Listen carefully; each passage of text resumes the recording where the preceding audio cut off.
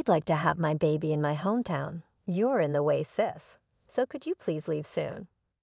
One day when I returned from work, my sister who had gotten married and moved out years ago was in my room. She was ostentatiously rubbing her swollen belly, but I couldn't say anything. Even seeing her like that, looking around the room in shock, I stood still and she laughed at me crudely. You're just in the way since you can't even get a boyfriend, an old maid like you. Be grateful I threw away everything that was in the room to make it easier for you to leave. My room, which was normal before I left for work in the morning, was now completely empty. The bed, table, rug, and even the curtains were gone. Literally, there was nothing left. The only thing there was my sister standing defiantly in the center of the room. Your phone and wallet are in your commuter bag, right? So you won't die destitute.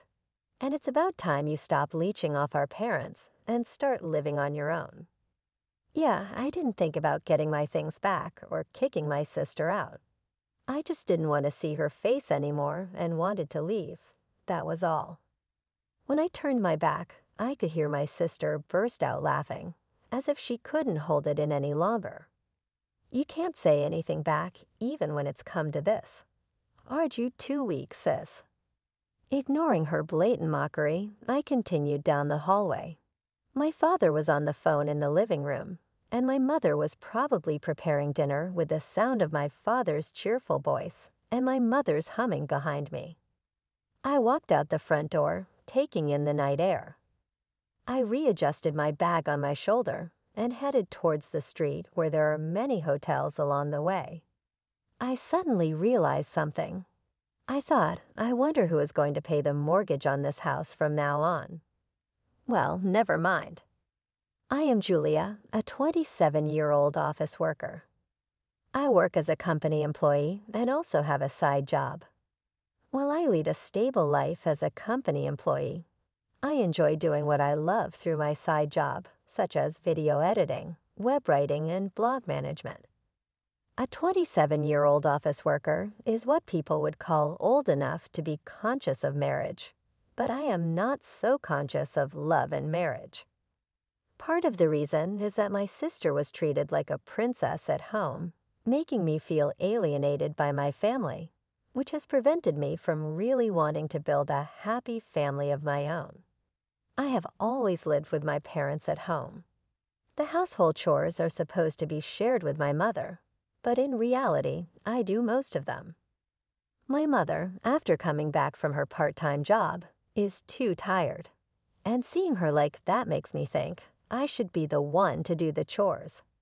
Since becoming a working adult, I have been contributing to the household expenses, which is several times more than what my friends who live alone in Tokyo pay. I am an indoor person who likes studying and didn't go out much, even during my student days. So I didn't have much desire for material things and ended up saving most of the money I earned. Even after starting work, I didn't go out much, so I gave more for the household expenses, thinking it would help my parents. Furthermore, since last year, I've been contributing towards the mortgage payments at the request of my parents. My parents seem to think it's fine for me to contribute more to the household and mortgage payments, since I earn a steady income and am responsible. However, I feel they are not very interested in me because their attention has always been on my sister Kristen, who is a year younger than me. Kristen is outgoing and very active.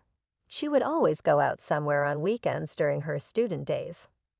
My parents naturally thought her lifestyle required money, so even when she lived at home, they never asked her for contributions towards the mortgage or household expenses. It seems my parents have been conditioned to think that I, the older sister, am low maintenance, while my sister requires more attention. A while ago, my sister moved out to live on her own. Her workplace wasn't far from our parents' home, and when I asked her why she decided to live alone, she said, I wanted to try living by myself. I want to go out at night and be able to invite my boyfriend over. The answer I had imagined was far from reality. I thought it was about wanting to make things easier for my parents or wanting to become independent. On the other hand, I had no intention of leaving my parents' house and thought it was natural to help each other out since we are a family living together, even if it meant contributing a bit more to the living expenses. Then after a while, when I went back home, my sister was waiting for me. "Welcome back, sis. I'm getting married, and I will have a dinner party so both families can meet each other. Can you come to the party?" She mentioned the party would be at a long-established restaurant in LA and said, "Make sure you wear proper clothes, not your usual plain ones. Otherwise, I'll be the one laughed at." Even though she said that I don't own any fancy clothes, I decided to attend in my usual suit. After all, this is the most respectful attire. I have my sister's fiancé seemed sincere and was a very nice young man. He gave a very good impression when he said, "Nice to meet you, sister-in-law. I look forward to getting along." I thought she had chosen a very good partner for herself. Perhaps with him, my sister might settle down a bit, I thought in a sisterly manner. Initially, the atmosphere was formal and tense between both families. But as alcohol was served, the formal tension gradually eased, and the conversation shifted to talking about children after marriage. Our eldest daughter, Julia, is almost 30 and still unmarried, without any plans to marry. So it looks like we'll only be able to see grandchildren from our younger daughter, Kristen. We're looking forward to it so much, my parents said. "I want to have children right after getting married, maybe 3, she said, and the conversation became lively. Suddenly, I noticed my sister's husband had a forced smile, looking uncomfortable, as if the cheerful smile earlier was a lie. I felt he was also uncomfortable, just like me. I wished it would end soon. Since then, my parents started doting on my sister as an investment for their first grandchild. Whenever my sister said, "Eating this food is said to make it easier to get pregnant," they would immediately go buy it and tell Kristen to eat a lot. "There might be a chance I can't get pregnant because of tight clothes," she said one day, and they went to a department store to buy a dress. "If you visit this church, you'll be blessed with children," they said, and they even went on a trip together. My parents doing whatever my sister said was usual for me, so I didn't think much of it other than they're doing their usual thing. However, one day my sister made a sarcastic remark to me. "Because you won't get married or make an effort to show a grandchild's face, I have to go through all this trouble. Must be nice being carefree and single. Aren't you planning to get married and move out soon? Ah, but with that plain face of yours, no man would come near you. You need a bit more sex appeal. Should I teach you how to do your makeup?" She laughed. I was irritated by her words, but I knew arguing back would only lead to a hysterical fight and make things worse, so I chose to say nothing. My sister has always been confident that she is more loved by our parents than I am, and she often speaks to me in a strong tone. One day, my sister got pregnant. Even someone like her could be visited by the stork, I wondered. If she could truly become a mother, I thought of her husband.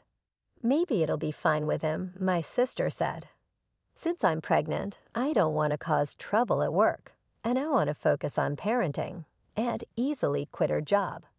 However, her husband thought that parenting would be expensive, and being a full-time homemaker wasn't realistic on his salary. But my sister didn't listen to him and quit her job anyway. One day, when I returned from work, my room's door was slightly open.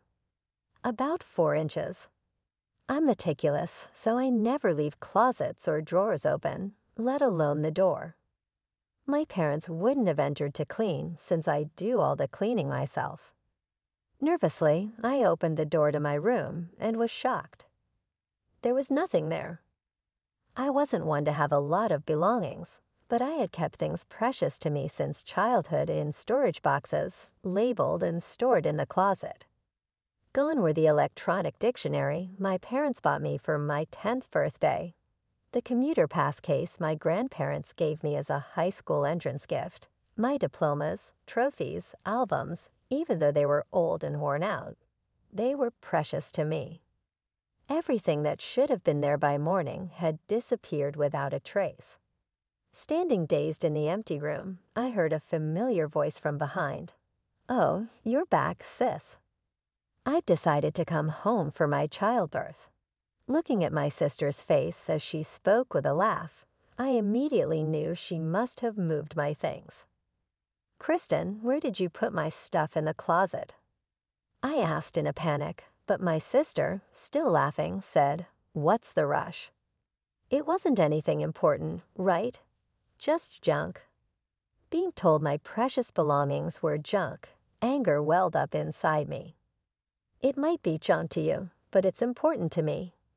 Give it back now. It's insane to move all someone's belongings out when they're not home." It must have been the first time she saw me raise my voice. Surprised, she blurted out, "I've already thrown it away." In my 27 years of life, I've never been this angry. It's outrageous to throw away someone's belongings without permission. Put everything back right now. I demanded, but my sister unapologetically said, "It's already been taken by the garbage truck." "I can't give them back." She looked at me with disdain as she said this, then added, "What's the big deal?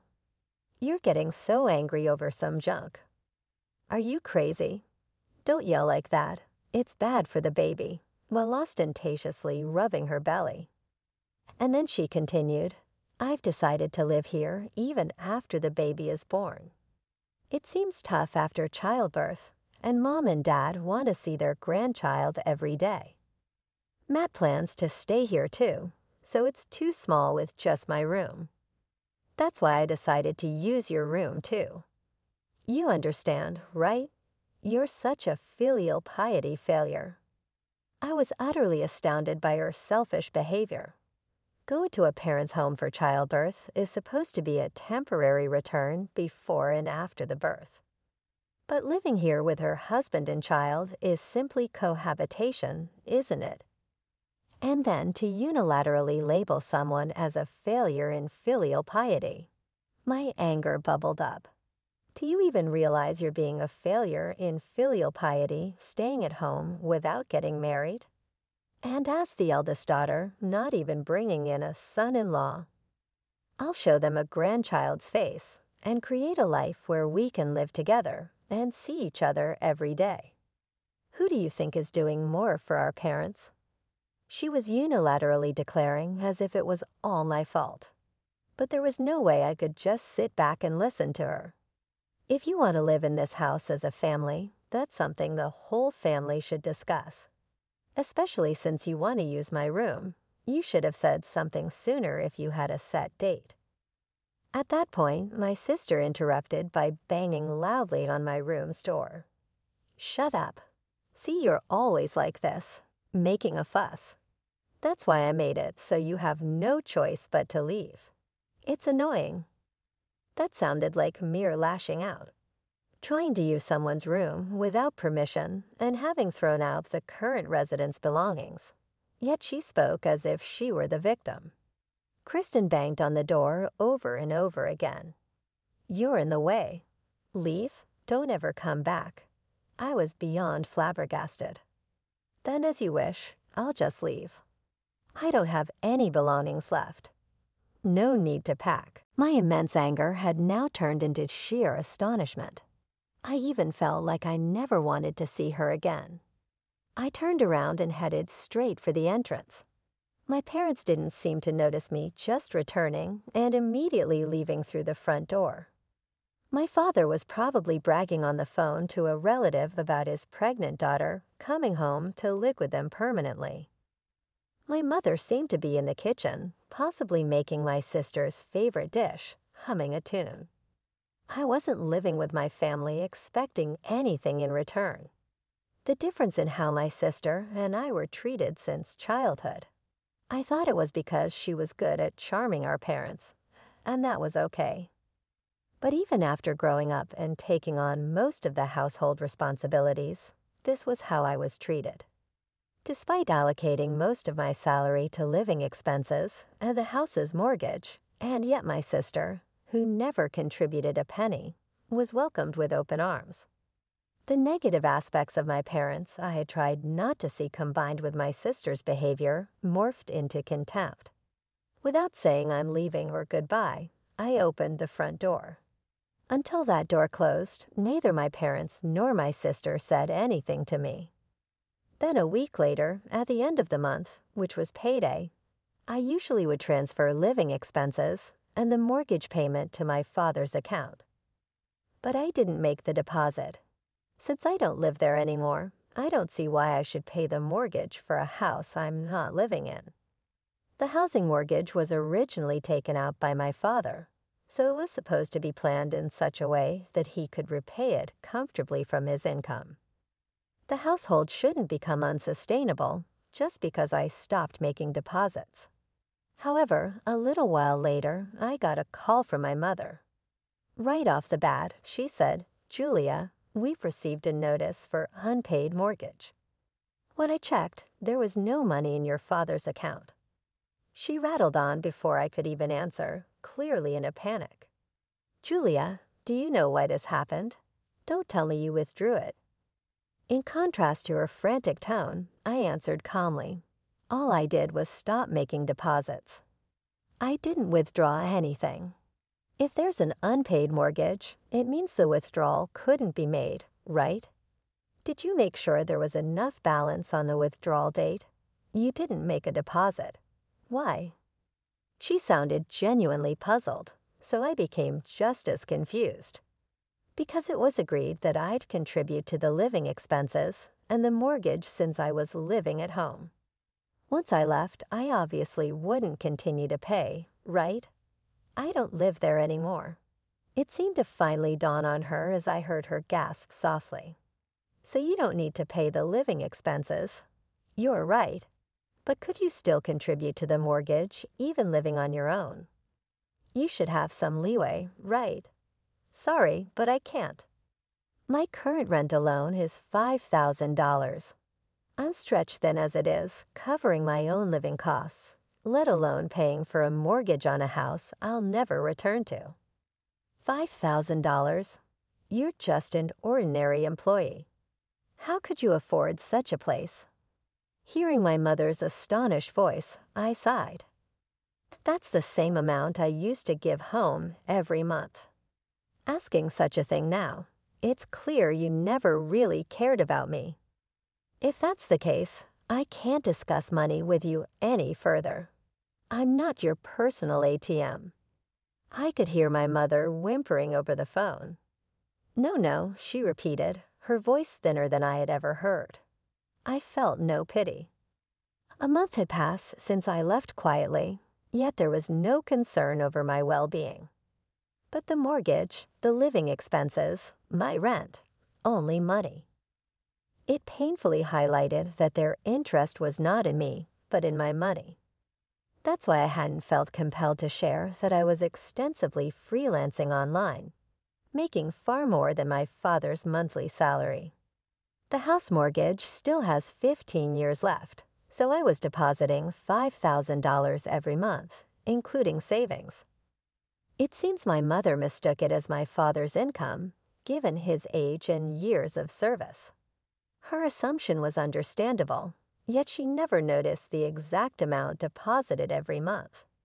A glance at my father's pay slip would have clarified the discrepancy. Ultimately, my mother didn't care about the source of the money, which is why she failed to notice when the monthly income halved, leading to a shortage and subsequent mortgage payment failures, only noticed when prompted by a notice. When the absence was finally felt, she acted in a manner so typical of her. I could only offer a faint smile. Lately, she had been indulging my sister's demands for expensive baby items, further straining their finances. But without your contributions, we can't make ends meet. Could you send some money as remittance? I've told you I can't. Why don't you ask Kristen to contribute a bit for living expenses? If that's not enough, maybe you should increase your part-time work." As I conveyed this, my mother's shriek pierced my ears. Kristen just had a baby. How can I work more and leave her alone with the baby? Are you suggesting Kristen should work too? How could you say such awful things? I clarified, that's not what I meant. If Kristen and Matt as a couple are going to live at Mom and Dad's house, then they should be contributing some amount towards the living expenses. I did the same, didn't I? And isn't Matt still working, yet you're planning to live together without contributing anything? After calmly responding to avoid provoking my mother, silence followed. Staying there just temporarily might be fine, but Kristen said she plans to live there forever, and Dad seems to think the same. So it would be better for everyone living together from now on to discuss how to handle finances and share the burden. I've already left the house, so I can't be part of that discussion. Waiting a bit for a response that never came, then I'm going to hang up now. I don't plan on contacting you guys anymore, so after I hang up, I'll block you, Dad, and Kristen's numbers. You guys can delete my contact information too. Bye. With that, I ended the call. The last thing I heard was a bewildered ha from my mother. Before another call from my mother could come in, I quickly navigated my phone to block all three of them. After completing the settings, I took several deep breaths and moved closer to the living room window. From this 25th floor apartment, I couldn't see people outside without looking down. After leaving my family home, I moved into what's known as a high-rise apartment. In fact, my side income had significantly increased, allowing me to save in the tens of thousands every month, even after transferring $5,000 to my family. Remembering my mother, who would spend whatever money she had, I felt relieved I hadn't suggested using my savings to pay off the mortgage in full. After all, my parents wanted me out. Kristen, being heavily pregnant, couldn't possibly have moved my bed and table on her own. Someone definitely helped her. While it might have been Matt, I would like to think he wouldn't partake in moving all belongings from a lived-in room. Either way, such a significant move would have been noticed by my parents. I was the only one who went out for work today, and they were home all day, yet they said nothing when I returned and ignored me even as I was leaving. Whether they were persuaded by Kristen or not, it was clear my parents had a part in wanting me out. Feeling this betrayal, I decided then to give up everything and leave the house. Had I paid off the mortgage in full, the three of them would have lived comfortably in a spacious home. I could not allow that to happen, so I chose the high-rise apartment for my new home. I remember when we used to gather around the TV as a family, dreaming about living in such a place. My decision to live in a high-rise apartment out of spite turned out to be far more comfortable than expected. My chosen furniture, a space undisturbed by anyone, and the freedom to live off my earnings brought me immense satisfaction. Making my potentially struggling mother believe I was living in a luxurious home felt exhilarating. I may have bragged a bit too much about paying $5,000 in rent, but my mother never noticed. Moreover, getting along well with my neighbors on the same and adjacent floors was a delight. Contrary to my expectations of encountering boastful conversations about income or car ownership, everyone was humble, making for a pleasant living environment. 3 months later, my peaceful life was disrupted as I left the office. Kristen approached me from behind. "Sis, there's something I need to talk to you." Her lips trembled as she spoke, her appearance rougher than a year ago, likely due to childbirth and parenting, yet her charm remained, drawing attention from my colleagues and employees from other companies as they passed by. "Sorry, but I have plans afterward." "If it's about the house, talk to Mom." I attempted to gently remove Kristen's hand. Her eyes began to well up with tears, on the verge of crying, drawing some cold stares from the people around. It would be troublesome to be seen as heartless for rejecting her harshly in public. Reluctantly, I faced Kristen and suggested heading to a cafe near the station, to which she happily agreed. Actually, I've been having an affair. Matt found out, and now he wants a divorce. This was the statement she blurted out the moment we sat down in the cafe. It felt like something out of a drama. He had the baby's DNA tested without my knowledge. It turns out Matt isn't the father. He's furious and talking about divorce. Kristen spoke in a hushed tone, aware of the sensitivity of the topic. I didn't understand all he said, but he's refusing to give us any money, insisting on suing for compensation. You're wealthy, right? Please do something. Perhaps this is what it means to be utterly speechless. My sister cheated, so it's natural she would be sued for compensation. And of course, no one would want to pay child support for a child that isn't theirs. I couldn't comprehend the nerve of my sister coming to me for a solution. Why don't you ask the person you cheated with to pay the compensation to you? I suggested. I can't do that. It was just a fling because I found him attractive. After a few dates and finding out about the baby, I cut ties, she replied. I thought Matt would forgive me. It seemed she underestimated her own husband to a remarkable extent. Though I knew my sister was selfish, I was astonished to see she treated even her loved ones this way. Then Matt didn't forgive me at all. Instead, he said he's been hating how I acted like a princess all along, and that the pressure from our parents to have children was unbearable, terrible, isn't it? Even being blamed like this, my sister still finds a way to play the victim. I can't pay the compensation, and Mom and Dad say they have no money. So you have to pay it. Julia, she naively assumed it was a given that I would pay, just like she thought it was okay to throw out all my belongings, labeling them junk. I was profoundly disgusted by her sense of entitlement, that someone would always bail her out. Without hiding my revulsion, I stood up to leave, and Kristen quickly turned pale, grabbing my hand with both of hers. I understand. I'll apologize. I'm sorry for throwing out your stuff without asking. I've apologized, so we're good now, right? Please give me the money quickly. The way she tilted her head slightly, using a sweet voice, sent shivers down my spine. I shook off her hand in disgust. Are you stupid? Why should I pay for the consequences of your affair? It doesn't matter if we're sisters. I hate you. I despise you as a person. I wouldn't help you even if you begged. With that, I left the money for the coffee, which hadn't yet been served, on the table and headed for the exit, ignoring Kristen's dramatically loud crying, trying to attract attention and guilt me into returning. I informed the staff that I left the payment on the table and walked out. She probably thought her tears would make me reconsider.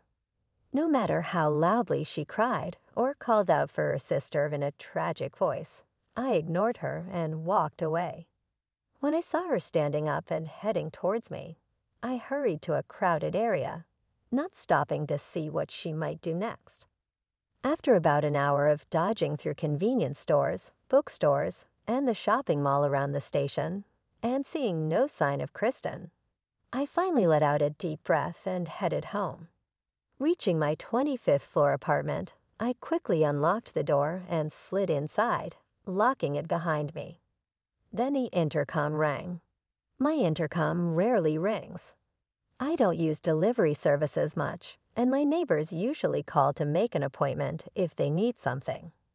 In this apartment, where solicitors are scarce, the chime ringing at such a time made my heart race. The intercom rang once, then again, with the intervals between rings getting shorter.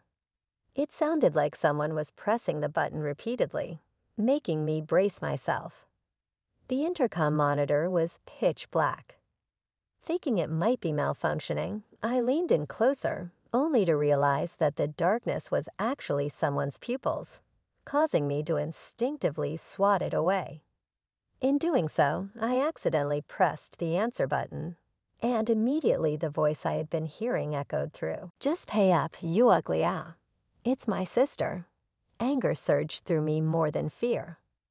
I thought I had escaped, but she had found out where I live. Peering into the intercom like a scene from a horror movie, I remained silent as her insults escalated from demanding compensation for her divorce to now demanding $1 million for the trouble she caused me. Eventually demanding my apartment, I was at a loss for words, unsure where to even begin addressing her delusions. I silently picked up the phone and called the security desk on the first floor. Even as I was on the call, through the monitor, I saw Kristen being escorted away. I confirmed that it was indeed my sister and requested that they do not let her through, apologizing repeatedly for the inconvenience while still on the phone. In the end, Kristen never pressed my apartment's intercom again. The security personnel must have handled the situation properly. From what I heard from neighbors near my family home, the house was put up for sale. Kristen and Matt continued their dispute to the point of considering a lawsuit, each unwilling to give in. However, as Kristen was clearly in the wrong, she eventually conceded once she realized the legal fees would also be included in the compensation. Ultimately, she agreed to pay Matt the amount of compensation he desired.